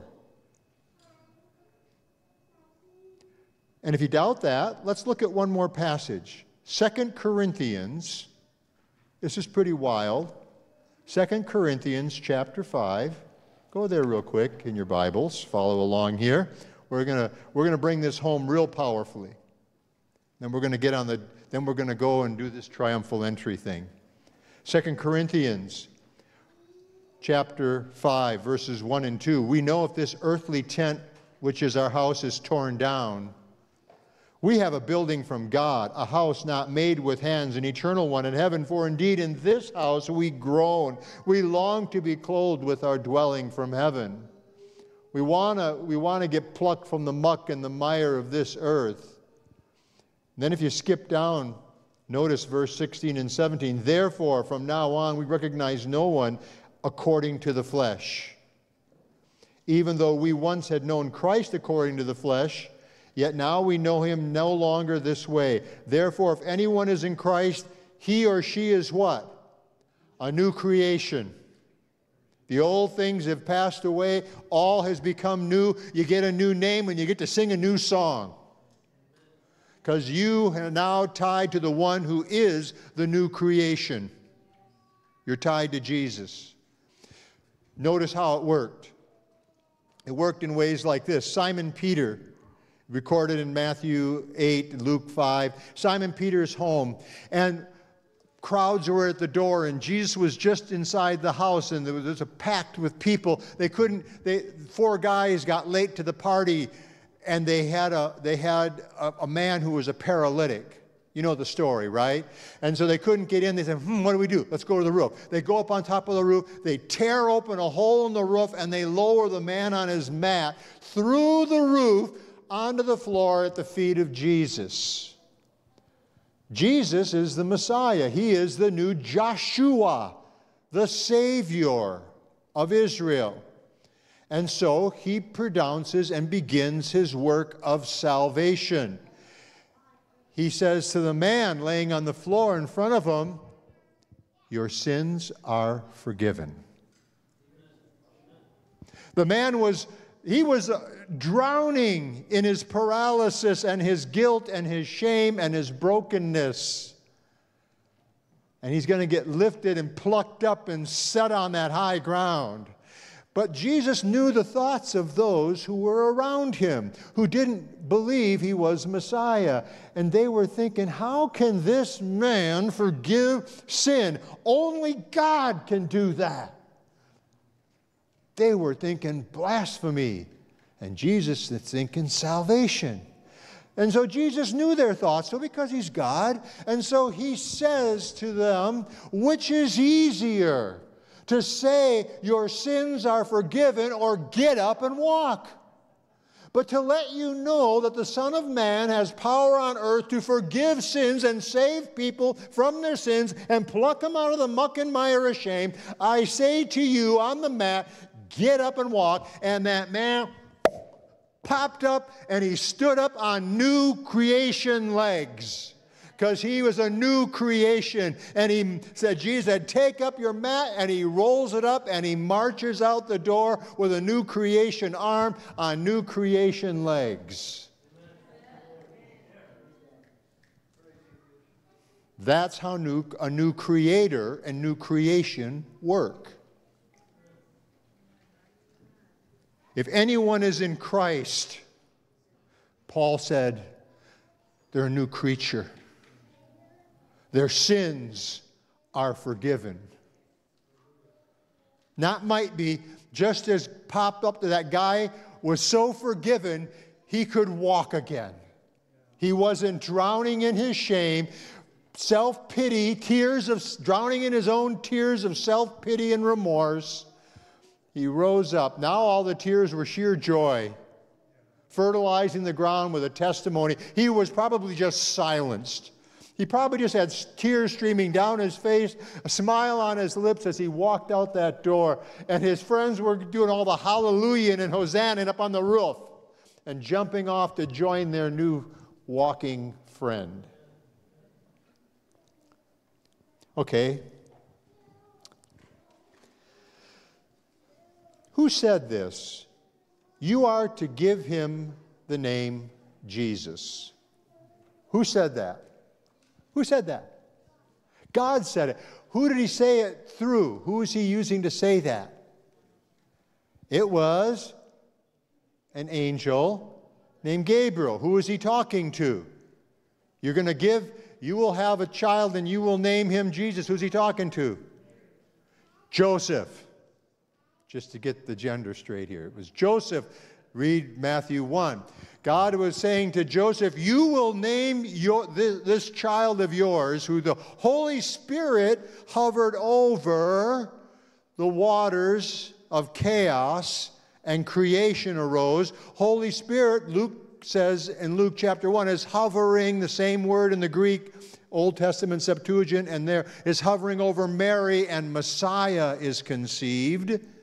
And you're going to name him Jesus, which means Hosin, which is the word for salvation, and the word Yahweh, or translated in your Bible, Lord. By the way, Jehovah, just to get that straight, some of your Bibles will say Jehovah. That you know where that comes from, right? After a while, some of the rabbis thought it was too sacred to say the name Yahweh, so they would put the word Adonai, which was the word for Lord, below it, to let everyone know you don't read the name Yahweh when you're reading the psalm. You read the word Adonai. You say Adonai. But then later on, scribes started just tying the vowel points of Adonai into the consonantal language of Hebrew, into Yahweh, and you get the word Jehovah. But that was not because it was God saying you have to say the name Jehovah. I have a sneaking suspicion God doesn't mind if you call him Yahweh, because he's the one that told Moses that was his name. And that's what you're going to tell Israel, who sent me, who sent you to them. But some people get real serious about it. I don't worry about it. You can call him Jehovah. His name was probably Yahweh. But basically, Yahweh saves was the name you're going to give Jesus. The Holy Spirit hovered. Yahweh saves. And so whenever you read the word Lord in your King James Version or New King James in the Old Testament, it's the word Yahweh. Sometimes it will be translated Jehovah. Jesus then now comes. So now we get him coming. It's first of all, Matthew will combine this passage here, rejoice greatly, because now Jesus is finally getting around to doing what they thought he was going to do as Messiah. He's going to save the world. His name meant Savior. They're expecting him to get up and start ruling like the king that's going to save them. And so they have this passage in mind, quoted in Matthew, and this one here. Go through the gates, clear the way for the people, build up the highway, remove the stones, lift up the standard of the people. Behold, the Lord has proclaimed to the end of the earth. Remember that psalm we read earlier that Kayla read for us? It's to the ends of the earth, to every nation, kindred, time. He wants that road to be smooth all the way to the farthest reaches, where people are found that are drowning in their own iniquity and feeling guilty and lost and horrible. Smooth the road. Behold, the Lord has proclaimed to the ends of the earth. Say to the daughter of Zion, lo, your salvation. Jesus comes. His reward is with him. He's the one that can walk into your home and your paralysis and your brokenness and say, get up. And on new creation legs, you can get up. Lo, your salvation comes. Behold, his reward is with him, and his recompense is before him. So we have the story. Matthew. Go to the village opposite you, and immediately you will find a donkey tied there and a colt with her. Matthew's the only one that records both animals there. Most likely it was just one, but Matthew records it. It might have been that way. Untie them and bring them to me. He wasn't sitting on two. He was riding one. Whether or not the other one accompanied, we don't know. The other Gospels only record one. But if anyone says to you, what are you doing? The Lord has need of them. Immediately he will send them. They took place to fulfill what was spoken of through the prophet, saying, say to the daughter of Zion, behold, your king is coming to you. That's the quote in Isaiah 62. Gentle and mounted on a donkey, even on a colt, the foal of a beast of burden. So they want Jesus to proclaim his kingship, and he's now riding into town to become king. It's Palm Sunday, and as he rides into town, he's not riding on a horse as a warrior to drive out them rascally Romans. He's riding on a Donkey, animal of choice. Donkey known to be a burden-bearing beast. A service animal. Jesus' service animal. Does have one here. Most of the crowd started doing, by the way, what was the crowd doing? They were going through, they were removing the stones, they were building the highway. How are they building the highway? They were taking their coats in the roads, they were cutting off branches from the trees. They're making the path smooth for the king to go and rule. And they're making the path smooth. The crowds are going ahead of them. And those who followed were shouting, Hosanna to the Son of David. Blessed is he who comes in the name of the Lord. Hosanna in the highest. You know what Hosanna means? Yahweh save. Jesus, Jesus. His name shall no other name in heaven whereby men might be saved. It's Jesus. It's Yahweh saves. He's the only one who can save, who can lift you up out of the muck and the mire of your brokenness. He's the only one. He brings forgiveness. He brings his reward. When he had entered Jerusalem, the city was stirred. Actually, the word there is earthquaked. Because you imagine, when you read the story in John, his entrance story, you have Lazarus present too, probably leading the parade. Here is a new creation man, 4-dayer, stinker in the tomb, is now leading the parade. It's nice and clean and squeaky clean and hiking right along. You had the new creation man humbly walking with the donkey and the Savior into town. And the crowd's asking, who is this? They're quaking. It's a stir. It's a quake. It's like an earthquake. It's like it's just reverberating out. Jesus is coming into town as Messiah King. And that has everybody jazzed. Who is this? And the crowd are saying, this is, they called him the prophet Jesus from Nazareth in Galilee, which creates other problems. Luke's version says, as he was going and spreading their coats, as they're making the road, he's approaching near the descent of the Mount of Olives, and the whole crowd of disciples began to praise God joyfully with loud shouts of voices of all the miracles they had seen. It's not a time to be silent, it's a time to shout. It's a time to shout, blessed is the King who comes in the name of the Lord, peace in heaven, and glory to the God in the highest. And some Pharisees in the crowd said, teacher, rebuke your disciples. And Jesus said, if I tell you, if these stones become silent, if these become silent, the people become silent, the stones will cry out. And then he gets to approach Jerusalem. He gets to that descent, and he looks to the city and wept over it. He stops, and he starts weeping. This is what he was seeing. That's from the Garden of Gethsemane. He's getting ready to go down the hill. It goes way down. It comes way up. There's Barb. That's what she's looking at. That's my wife, and we went to Israel a few years back. And she's sitting in the Garden of Gethsemane, and the stones are there. And those stones would have cried out if the people weren't praising God. And she's looking across, and technically, the temple was right, if this is going to work, yeah, there. The temple was actually over here. That's the spot, that's where the ram in the thicket was supposedly thought, or where Abraham was going to build an altar. But this is the spot where the temple probably was, and that's where he's going. So that's, and there's Barb, and I was at the tree just like that one. I took a picture of her, but we were both there for a while, and we were both praying. That's what you do when you're on the Mount of Olives. That's what we did anyway. I could even tell you what I prayed. I won't this day, but maybe another. The Messiah is coming and the earth is quaking. The salvation bringer, Yasha, the word for salvation, Joshua, is coming, meek and gentle, humble on a foal of an ass, a beast of burden. Because Isaiah says, surely he's bearing our griefs and carrying our sorrow, our tears that are overwhelming us. And we're in the mire of our own making, our own brokenness, creating a muck and a mire that we can't get out of. Addictions we can't break, brokenness, violence, anger, jealousies, pettiness.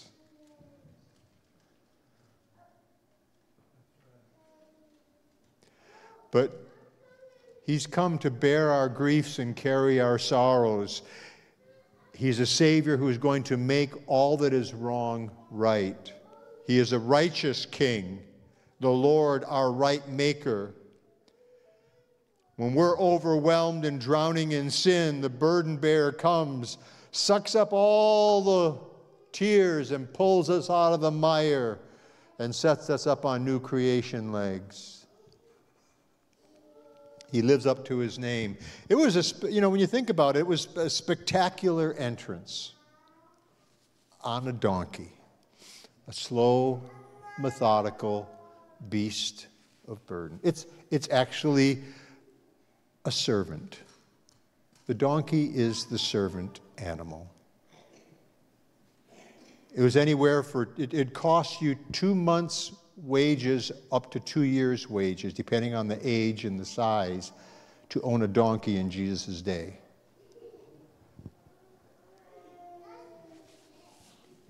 And he's on a young one, which means it had a lot of life left, but it was strong enough. Blessed is he who comes in the name of the Lord. It's quite a spectacle to see. We're observing it. You know, we get the word spectacular from spectacle, which can mean great and remarkable, but it's also stunning. He's not on a horse. He's on a service animal. We could get the words fantastic and dramatic and brilliant and marvelous and breathtaking. Maybe we have a bigger view. We have the spectrum of the whole journey.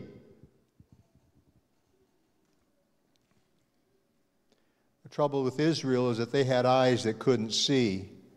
They mechanically worked, but they just didn't see how broken and how far they were from God. Living up to his name, though, Jesus, Yahshua, came to save. Joseph was called to tell him, to give him the name Jesus. He will save his people from their sin.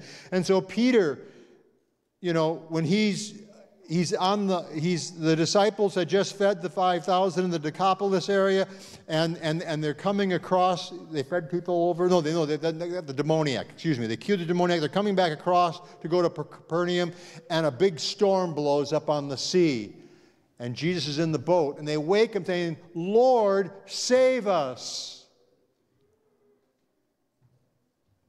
And he speaks and calms, as our psalm said today in Psalm 65, the roaring waves. And the disciples were silenced, thinking, even the winds and water obey him. He's a new creation creator. He can shape water and wind. And of course, another time, Peter is on a stormy sea. And he gets out in the boat and he starts sinking and he cries out, "Jesus, save me. Reach out your hand."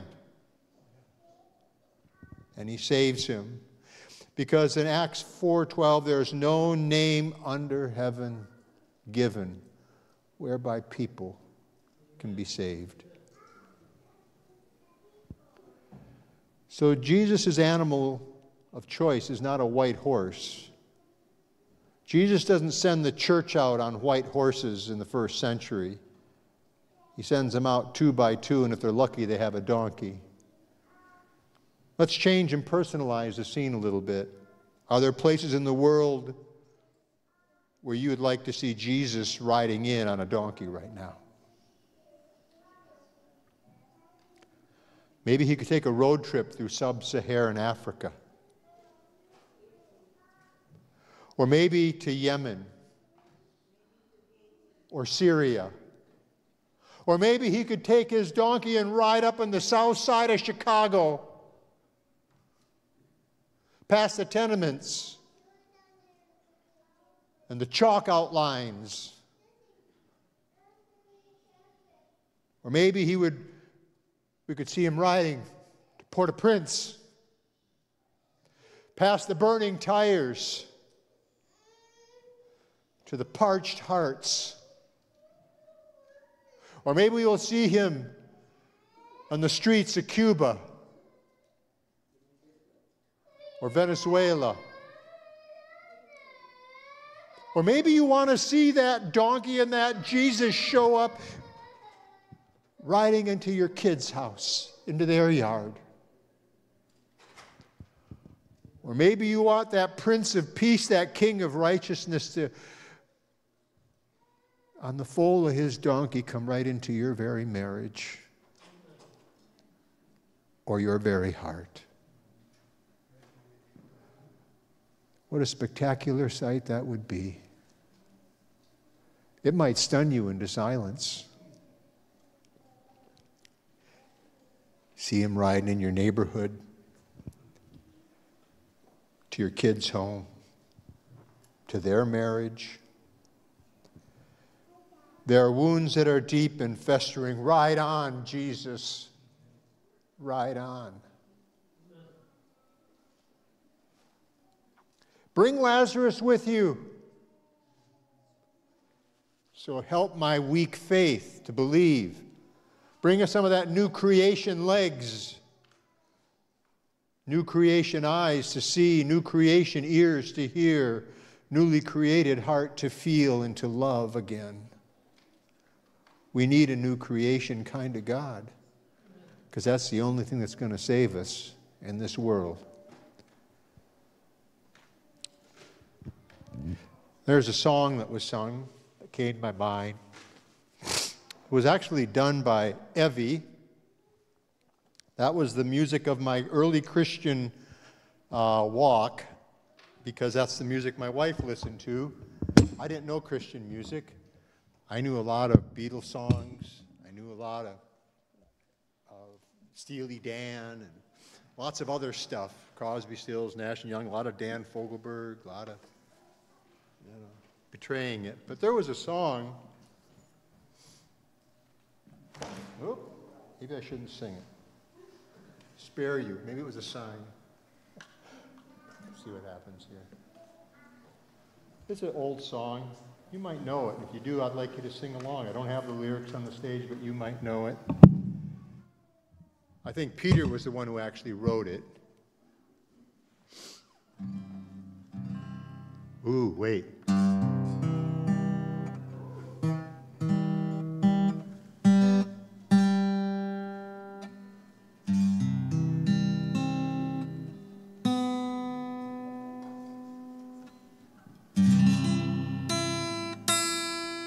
I'm going to spare us. That was not meant to be played. But I'm going to still sing it. It's a song he wrote, "When I think I'm going under, part the waters, Lord. When I feel the waves around me, calm the sea. When I cry for help, oh, hear me, Lord, and hold out your hand. Touch my life, still the raging storm in me." Let's stand for benediction.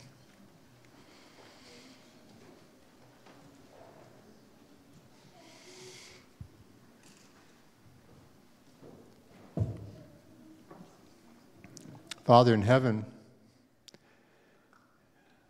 when you showed up, what a difference it made at Lazarus' tomb. What a difference it made to a paralytic lowered through a roof, for a man full of leprosy, for people broken with sin and shame and guilt. You were friends with publicans and sinners who were drowning in their own, or trying to drown out their own failure and sorrow and shame. And you came riding into their life as a humble servant and a burden bearer. And you want us to go and take this gospel to the very farthest ends of the world, the gospel that Jesus saves. Save us, Lord, and then help us take this message of salvation. So fill us with that Spirit that hovered over the chaos, and out came the earth, that hovered over Mary, and out came Jesus. Hover over our lives and make us those new creatures today. And then help us go to the farthest ends of the earth, preparing a way for you through our testimony, through our words, pointing back to the one who rides on the foal of a donkey. In Jesus' name we praise you, Father. Amen.